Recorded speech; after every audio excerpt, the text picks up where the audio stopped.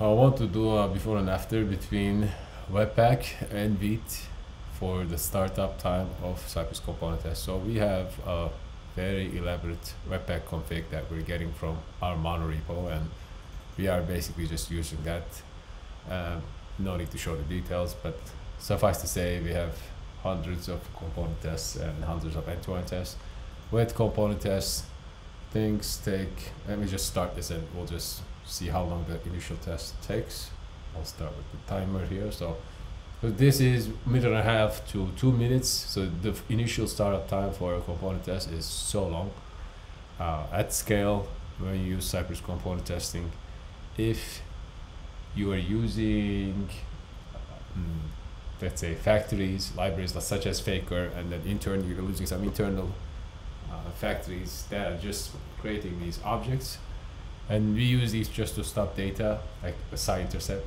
So if you do these with JSON files, they're instantaneous. However, if you use Faker and you create your own objects, which is really nice, right? Every object you create is random, so it's truly randomized values, and in a central location we can just update these factories, and then every application or every team benefits from using these, right? So one place of maintenance, and then you keep using this. But when you do it for so many component tests, you keep importing these factories from these internal packages. Webpack adds to the initial bundle, and since Cypress components test bundles everything up front, the more tests you add, the longer this initial wait time is. So it's been 1:20 seconds. We're still waiting for the first test, and this is our only gripe. So 1:26 seconds. That's how long it took.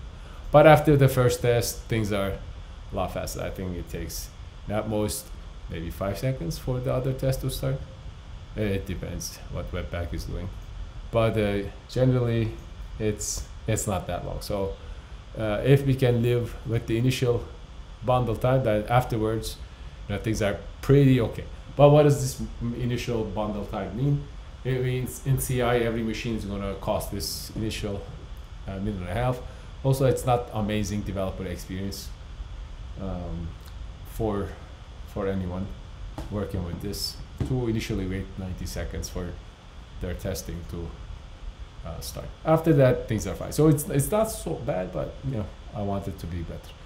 Okay, so we will do the Vite version of things now. So I don't really need to comment this out, but let me just comment out all the Vite things, and then enable, disable the webpack things and enable the Vite things. So the only parts we have to change is, of course, I'm doing this sort of an autopilot, but a lot of work has gone into it already that things are in a working state, and I know how to make things work immediately. So just disabling this part and enabling some things, and then changing our dev server configuration is good enough. So we basically change our bundler from Webpack to Vite. Granted, we have a Webpack config and a Vite config already, and we can just switch in between. And I'm not changing the application, I'm just changing just the Vite configuration. So this means our application is still using Webpack, and just Cypress component tests are going to be using Vite. So I think it was this test. I don't think it matters, but let's just start it and start the timer.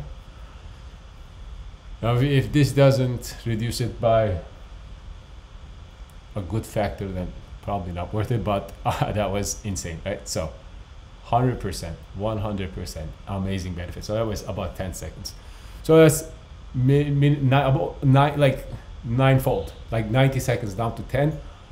For sure, at scale, Vite is the way with Cypress component testing. So I don't like all this rendering of Vite initially, and I'm looking like some wrestling to do still with some tests.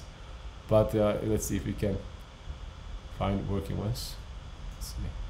Yeah, I think I'm gonna have to wrestle some tests. But luckily that first one worked, and it was only 10 seconds, right? and so we'll just have to unbind these guys. I mean, so test to test after things start, it's still the same. I think I'm going to open a request to Cypress so that Cypress starts using HTTP to HTTP2, because look at this, like if we change a test, Vite is requesting all these files, and then it can start the test, right? And it'd be much nicer if, I'm pretty sure this applies to end-to-end as well, but it'd be so much nicer if this was parallel and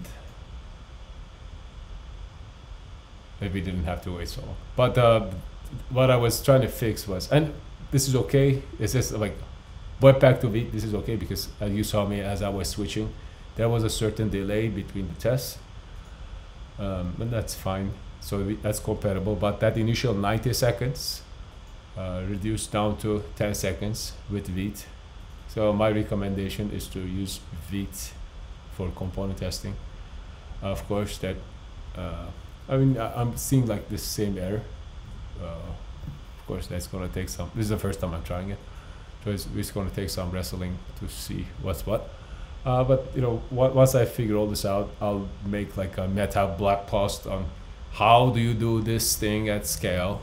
Right? If let's say you have a very intimidating repository like a mono repo using this and that, it's been around for a few years, and you have to migrate to Vite, I'll make like a meta blog post describing all that. But overall, 90 seconds to 10 seconds, I think that's huge profit. So I'm not going to demo the 90-second webpack again, but we launched Cypress. The first test that we started was only 10 seconds. That's a humongous win. And that's it, I think. After we sort out some of these remaining failures, then it's going to be great. That's all. Use Vite. Bye.